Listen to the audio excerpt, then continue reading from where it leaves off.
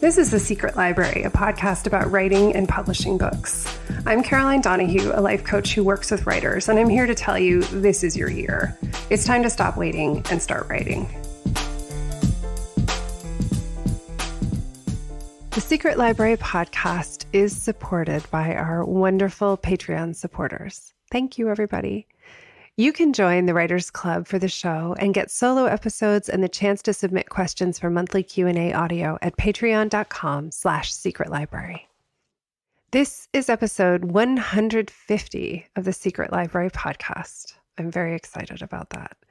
And even more exciting, my guest this week is Chip Cheek. His first novel, Cape May, is out this month. His stories have appeared in the Southern Review, Harvard Review, Washington Square, and other journals and anthologies.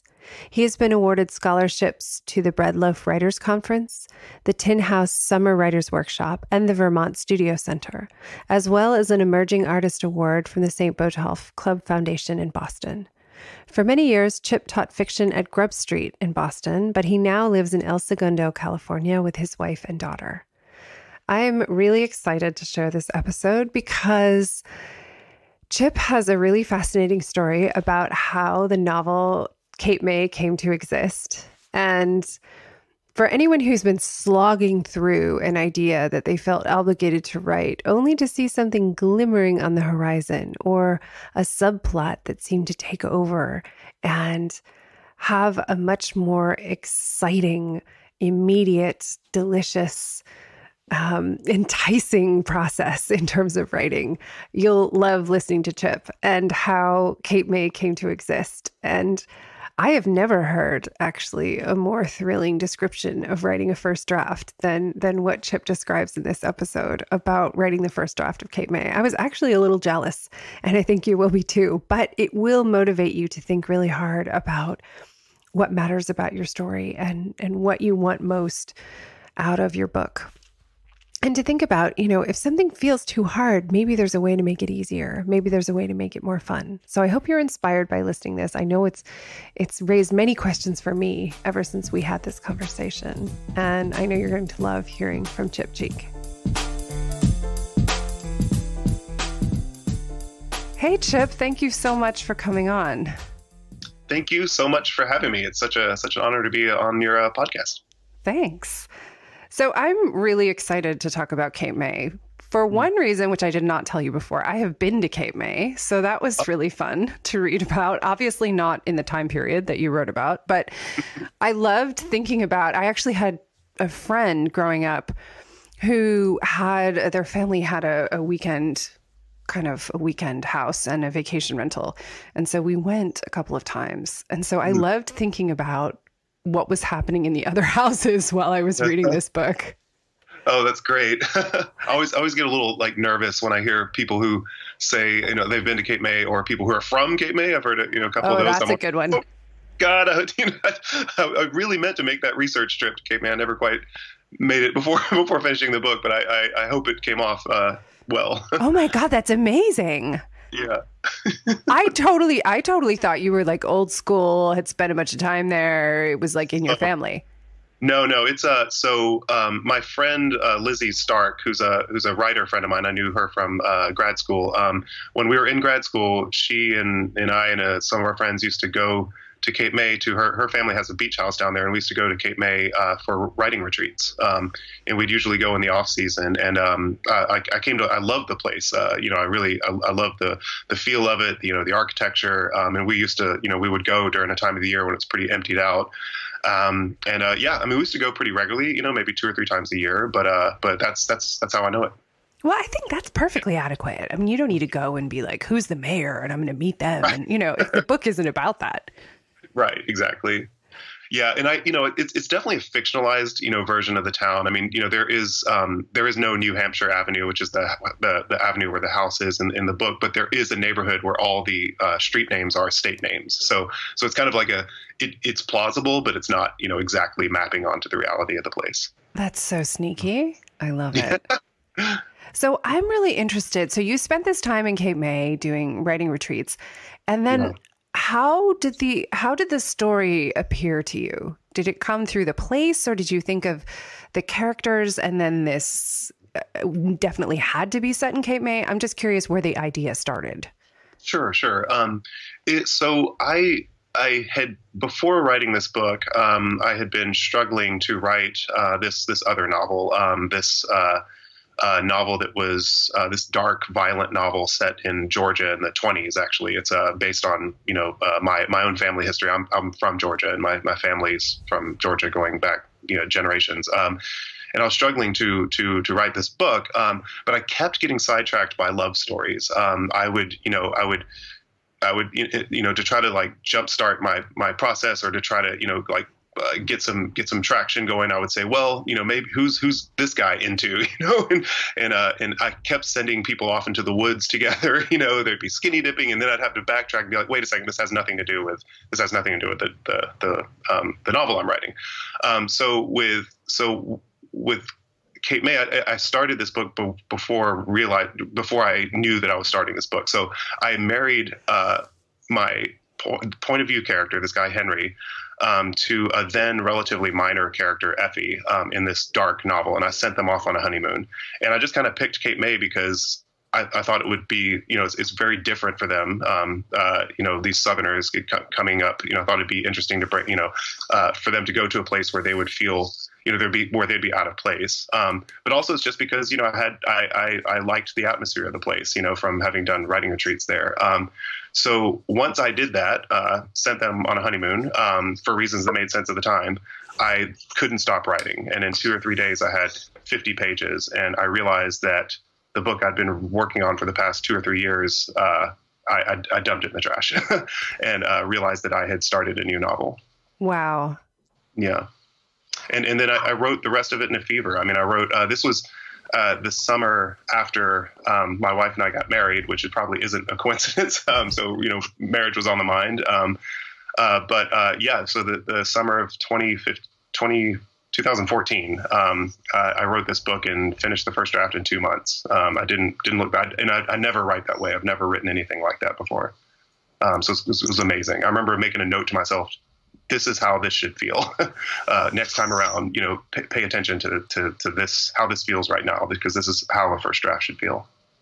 That's incredible. I think this is something that seems to happen. I keep hearing about this. I mean, this is interesting given the content of the book itself, which is a lot about, people getting their eye caught in different directions. But it feels like that can happen to writers as well. Like you write the book that you think you're supposed to write, sort of like, it almost makes me think of the book Henry receives as a gift, a book which is about like how to be an upstanding citizen, which he's attempting to read early on in the book. And I feel like sometimes writers take on their novels that way. Like, okay, I'm going to read this book, or I'm going to write this book that's going to make me a, in quotes, good writer. And that's the book that we write. And then there's this other book that kind of comes in like a swishy negligee and says, hey, I'm over here. Don't you want to write about me? That's so funny. Yeah, that's exactly right. I love that. It's so like, I mean, it's like, I knew this. I've known this for a long time that, like I used to tell my students this, it's like, your quote unquote important book doesn't have to be like about big like murder or race or war, I knew that. Like, I mean, any subject, depending on, how it's treated, it can be, the subject of great fiction, great literature. I knew that. And yet when I'm at my desk, I'm thinking, no, this is the important book I need to write, and I think though I was always, drawn to write about desire and sex and love and that kind of thing, I think I didn't really deep down believe that it was an important subject for writing until finally I just gave into it, and I realized that like the themes in my previous novel, which had to do with the South and race and murder, were deeply intellectually interesting to me. They weren't on a sort of visceral level, like transportive for me. Like the most urgent dramas in my own relatively privileged life have to do with love and desire and sex, right?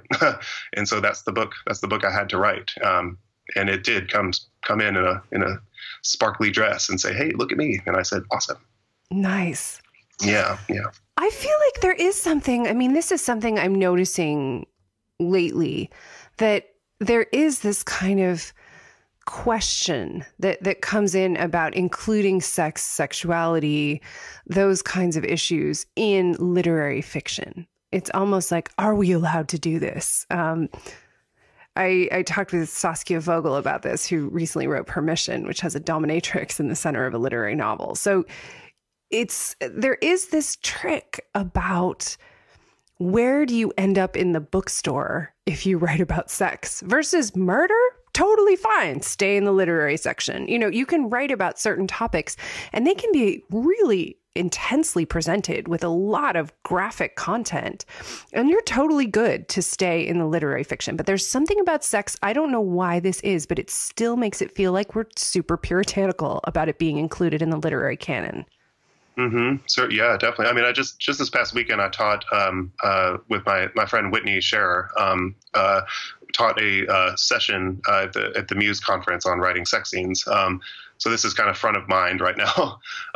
But yeah, no, I hear you. I think we have very conflicting attitudes about sex, in our culture. I mean, on the one hand, we're obsessed with it. But on the other hand, it's forbidden and shameful. You can, to your point about violence, you can have a movie that like could have a field of dead corpses, and it could have a PG rating, but you show a penis or a vagina and it's like instant R, maybe NC-17. I think we're just ashamed of it, in this weird way, even as we're obsessed with it.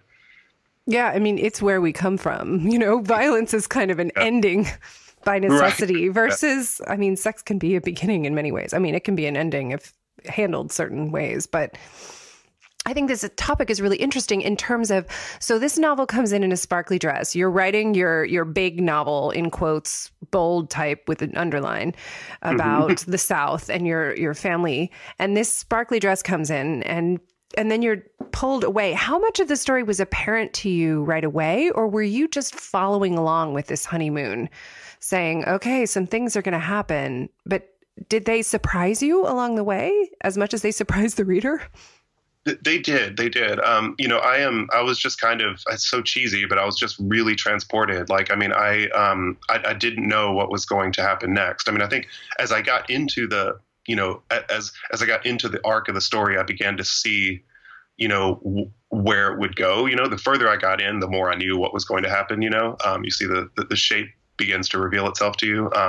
But certainly in those early stages, it was just, two characters in a certain situation, characters I knew well because they had kind of come from this previous novel. So I already knew them well,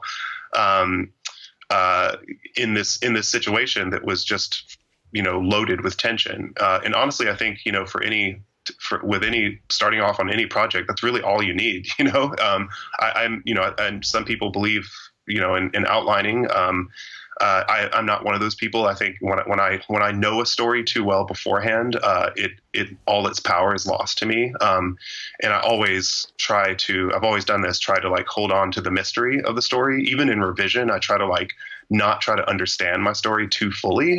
Because if everything is known, then there's somehow the life is drained out of it for me.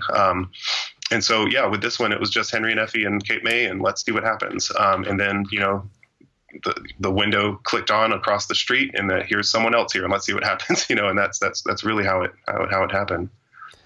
And I was just riveted. I mean, it was honestly one of those things where like I would get up early in the morning.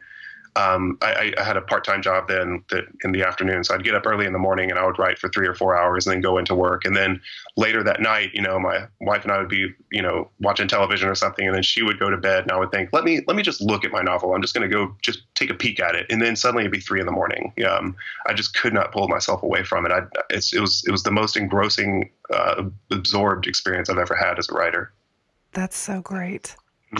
I think this is something that we think about a lot, is the, trusting the direction of the story. That, if I don't have an outline, will I wander around like an idiot in the darkness for the rest of my life? Right. I don't know if anyone else shares this fear. I definitely have it.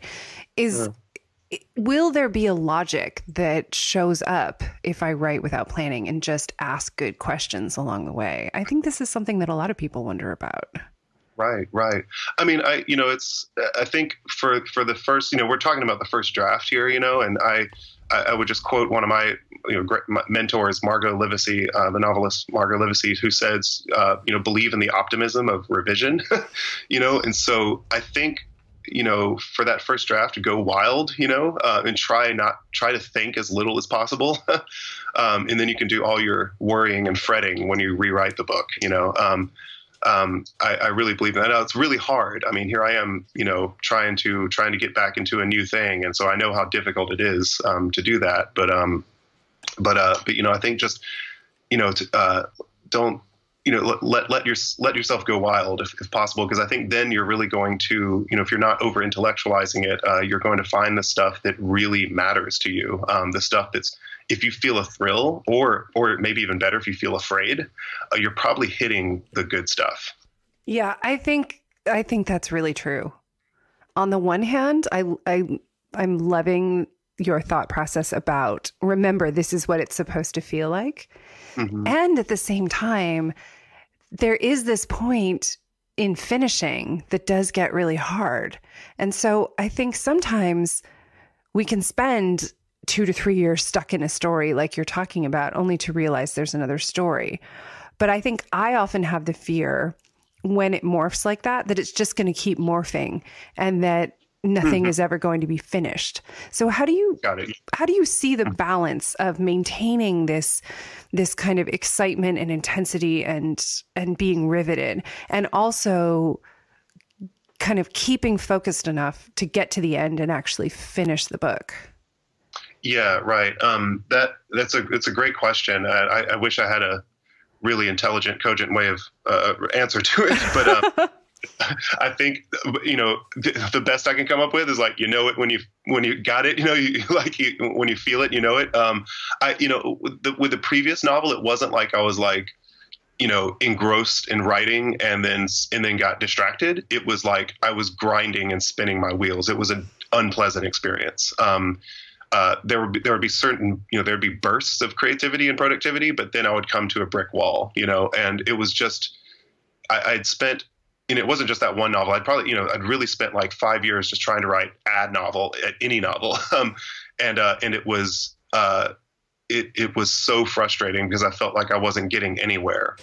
With Cape May, once I sent them on this honeymoon and I took off running, it felt like nothing I'd ever felt before. It was a categorically different sensation. And so I knew I was onto something then. It was absolutely clear to me. There was absolutely I didn't have that fear of like, maybe I'll just run out of steam. No, I just decided to follow it. And I remember thinking like, okay, this is the kind of book I'm writing about. It's these characters don't stand for anything. They're just these particular characters.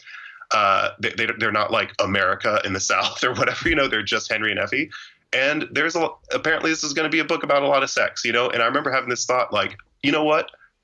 I'm done. Like, I'm so frustrated. If all I'm doing is writing a smutty book, that's what I am. I guess I'm a smutty book writer, and I just gave myself over to it. But of course, by the time I started nearing the end, in that first draft, I realized that I had something a lot bigger, a lot deeper than that. And once I finished that first draft and I took a step away from it, and I looked at it through the lens of what I saw in it, not what was in the page, but what I saw and believed in it, then I saw the beautiful object I wanted to make it. I saw it, and it was worth working 2 or 3 years of work that wasn't euphoric. There were some despairing times in revising and rewriting this book, but I saw what I wanted it to be, and I was never going to let that go. I knew I would never be distracted. I knew I was going to finish this book. So I'm wondering if you could take us through that revision process a little bit. So you've got 2 months of euphoric, oh my God, I'm just going to look in on this. And I'm up till 3 a.m. Can't look away, sparkly dress excitement.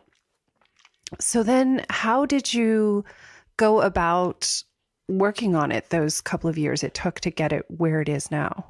Absolutely. Yeah. That's great. I love focusing on that. I think I too often, when I talk about this book, focus on that initial burst of euphoria.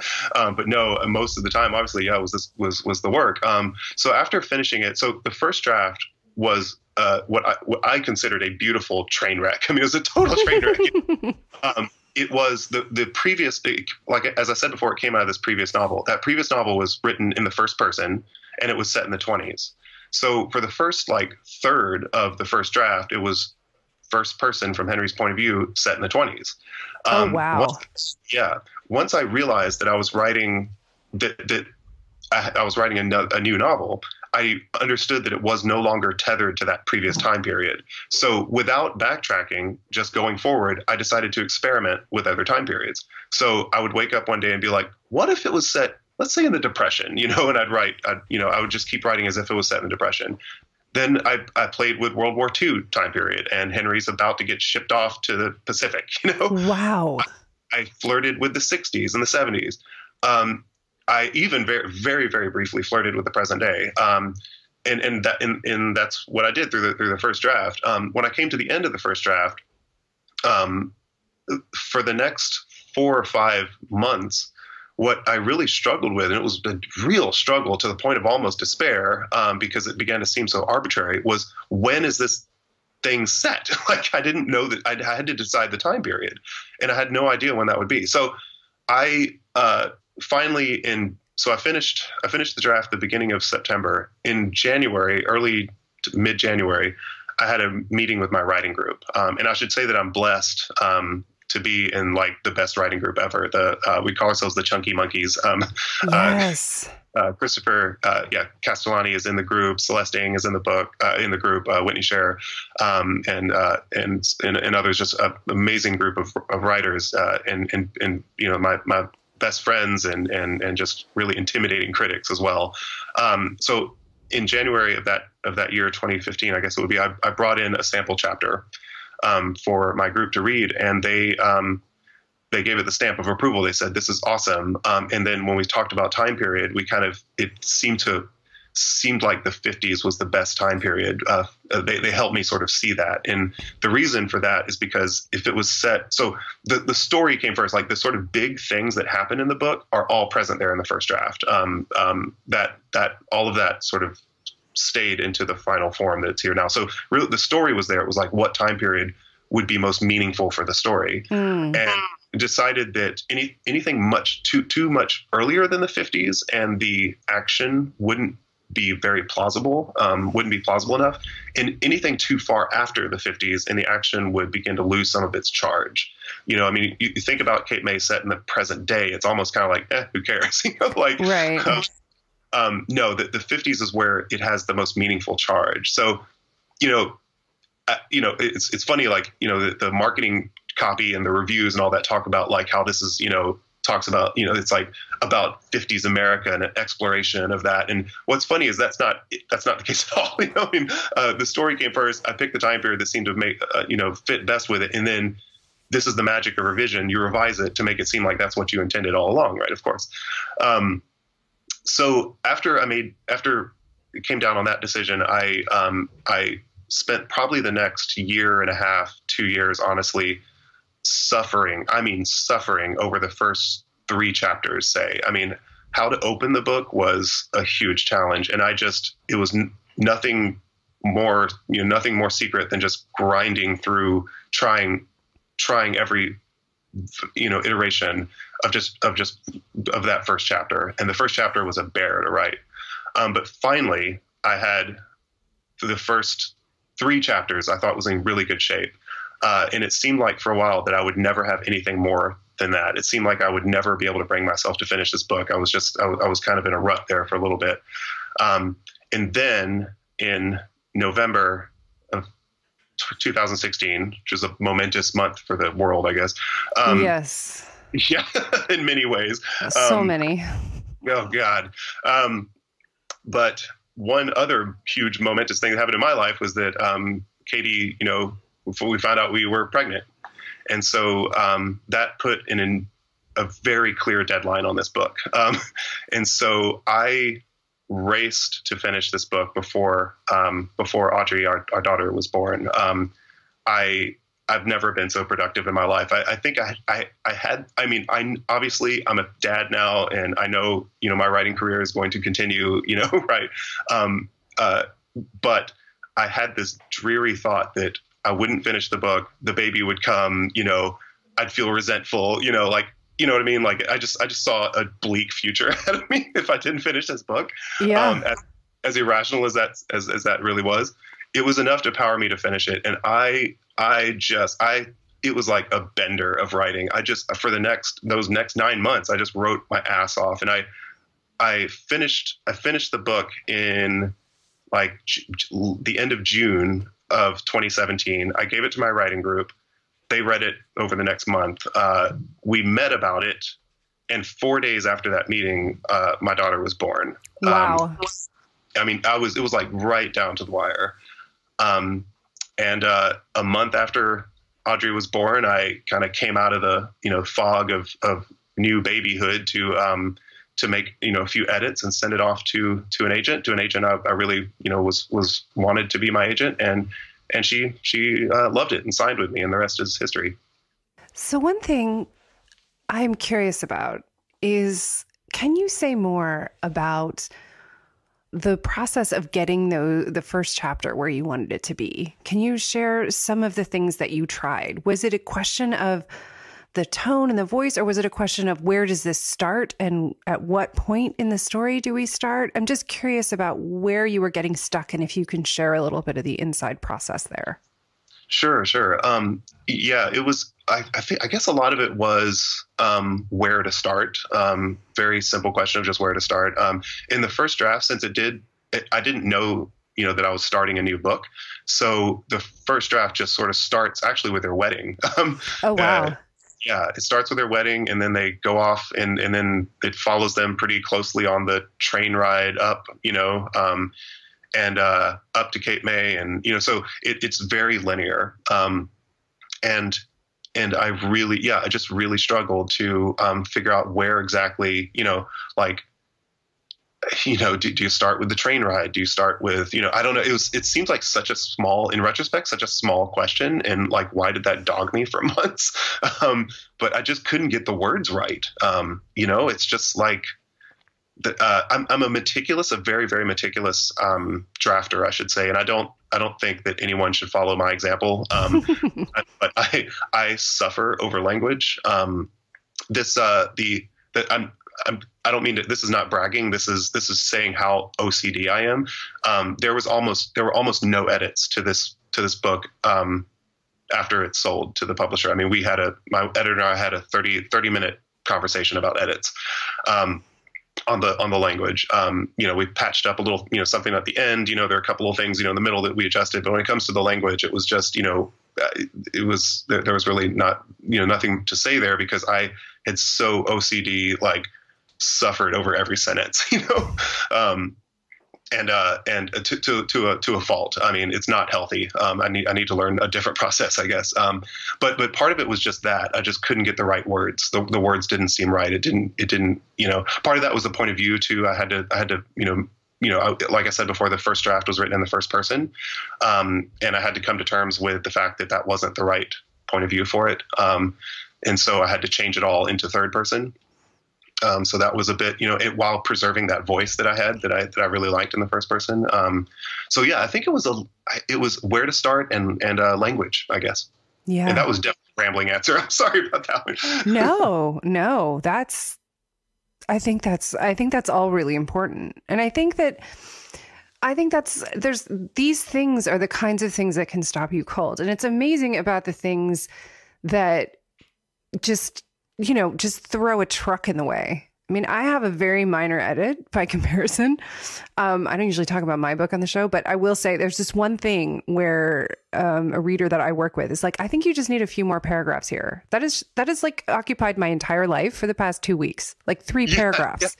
Yeah. I got you. Yep. I understand that. Yep. And I'm like, but which ones? And how do I start it? And is this the exact right point of view for that? And it's so stupid. And I'm like, what is it with these 3 paragraphs? I know. Yep. And I feel And I'm sure later I'll be like, obviously it was those 3 paragraphs. Why was that such a big deal? I mean, I think the beginning of your book feels kind of inevitable. Like it feels like, of course, it starts as soon as they arrive. But I mean, Right. how could you have known at the time? Yeah. I didn't. Yeah. It should have been. Maybe it should have been, obvious. But yeah, it certainly wasn't to me. Yeah. Maybe there's a craft book that needs to be written called "It Should Have Been Obvious," but then it's like That's right. all of these things that you've struggled with. Like, oh, it could have been in third person, and that would make things easier. Oh, I don't know. It's just these decisions. I think that's really the magic of revision. I mean, I think that, if you've revised well, if you've done it well, the whole book should feel inevitable, right? It should feel this sort of like, yes, this is exactly right. It couldn't be any other way. That's it takes a lot of work to make it seem that way. Definitely. Yeah. So I'm going to ask you a question. And for everyone listening, please don't scream wherever you are and say, oh my God, she's doing a spoiler. I'm not doing a spoiler. I'm not going to spoil it.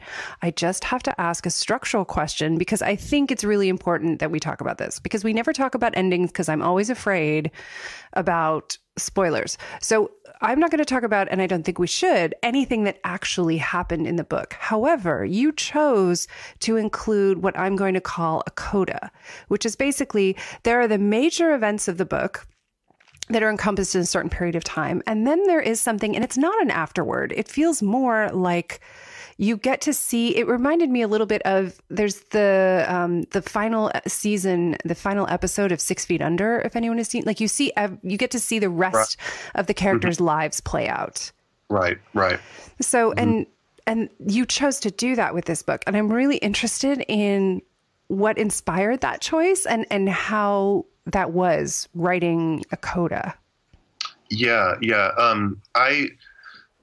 Somehow I knew that the end was going to make that move. And I think part of it had to do with this book, this story. I wanted to show that this story is a lot bigger than just these, 4 or so weeks in Cape May.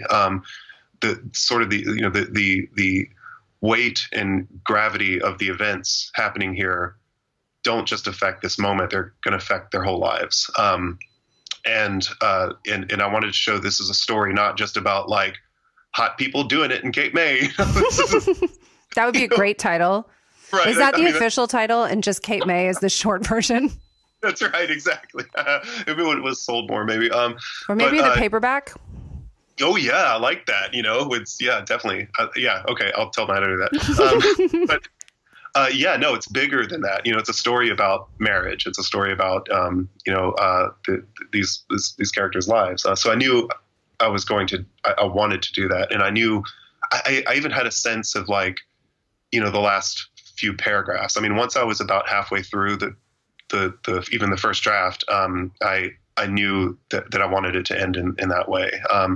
And in terms of structurally, I was kind of, inspired by, I love Alice Munro is one of my great heroes. And it's a move she does with a number of her stories, where she has a short story and then the last 2 paragraphs might cover 70 years, it pulls back and shows the full context. I mean, her stories, some of the endings of her stories just turn.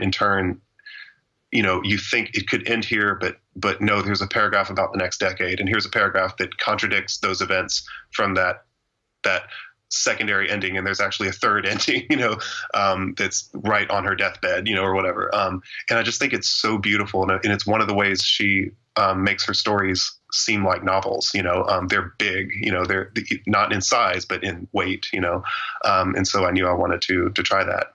It's funny, people call it a coda. People call it an epilogue. To me, it's just the chapter. It's just the last chapter, and it's just the time register speeds up. That's all. Yeah.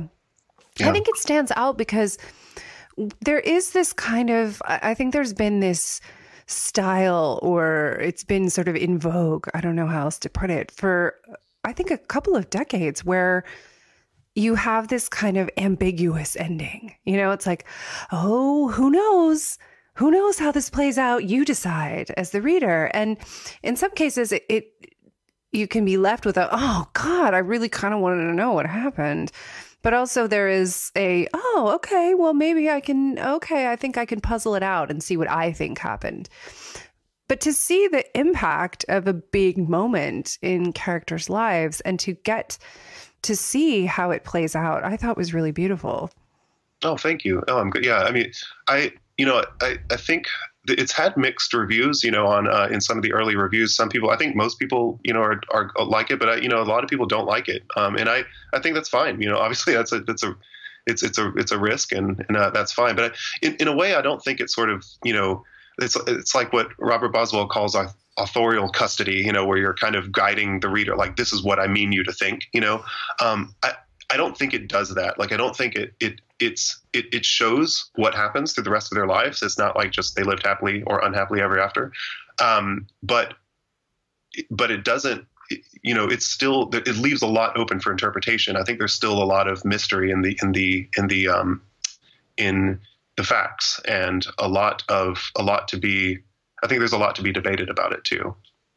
I think it's something to do with the voice as well. Is that the voice, I mean, these are some charged things that happen, but the voice is kind of, there's a light touch, and maybe the thing about ending up in a different part of the store, so to speak, is that there isn't a lot of like saxophone playing in the background, or a lot of like bow, bow, bow, kind of like, yeah. Hey, this is what's happening now. It feels very much like, okay, here's a situation. This is what happened. The narrator does not feel like somebody who's like outside the window, heavy breathing on the window, watching this whole thing. It's very neutral. And I think that there's something about that lets you, have your own feelings about what is unfolding and to take what you will from it. Mm-hmm. Sure. And how was it to take Henry away from being the narrator and making him a character? And then you talked about preserving the voice that you had for Henry. How was it to go from first to third? That sounds like a beast. It was a beast. And I think that is, when I'm talking about language, the difficulty of writing those first chapters, that we were talking about earlier. I think a lot of it did have to do with that transfer and figuring out the voice and figuring out the right words. I realized it had to be in the third person because this is an extremely intimate story. It's about I think I'm paraphrasing Jennifer Haig here, but it's about what people do when they don't think anyone's looking. And the first person just isn't as intimate as the third person. The first person, there's always this implied question like, why are you telling me this? And Henry were to sit down and tell this story, you would be like, what, you sick freak? Why are you telling me about your constipation? I don't want to hear about that. Like, why? What does that have to do with anything? What's your agenda here? Whereas the third person is I realized is a much more intimate point of view because it can show us what Henry is feeling, doing, thinking when he doesn't think anyone is looking. We can sort of peer more clearly into what's happening without the filter of a character's point of view. And so I realized it had to be third person. I love that. I love the thought of third being more intimate than first, because we always think, oh, third is a little bit more distant, and then first you're inside. I mean, but of course you can be trapped in first because you're inside that head and you can't see what anyone else is doing. But we always think of it being closer. But I love the idea of third being more intimate, which I agree. I think it is in this case. Yeah. I mean, there's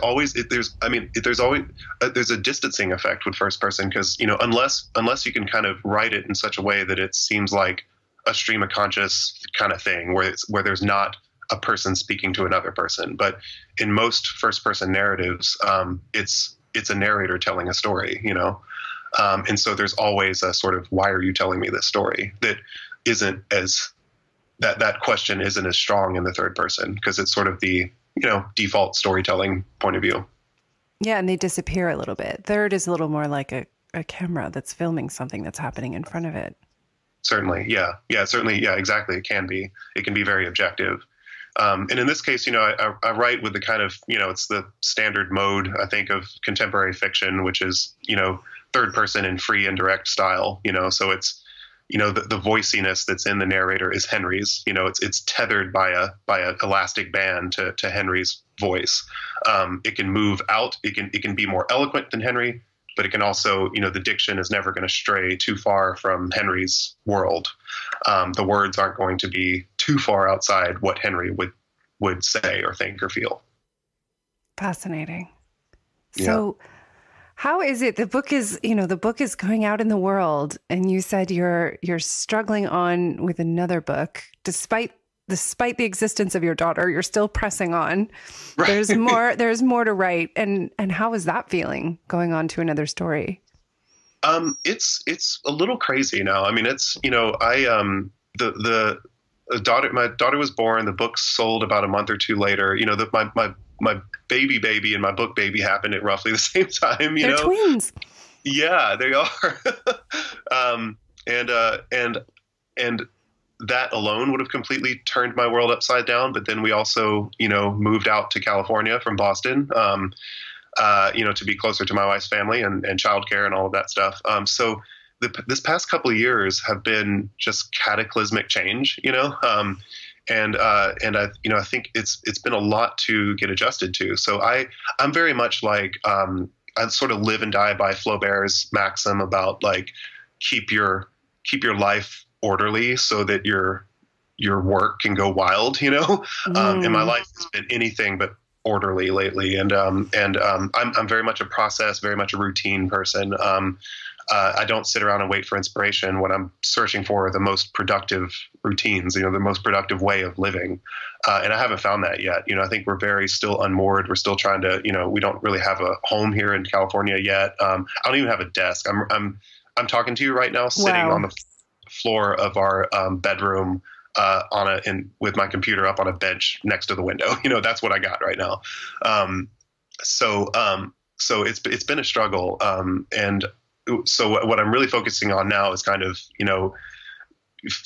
getting our lives sort of set up here, getting our own place, getting an office, and having clear boundaries. Our daughter's starting. You thought you were asking a question about craft. No, but this is real. This is what it takes to write a book. Exactly. This is real. I mean, this is as much about writing a book as any of the other stuff. No, I think, the borders in our lives have been very muddy lately. We've both been working from home. Katie's been working from home. We live with my mother-in-law. But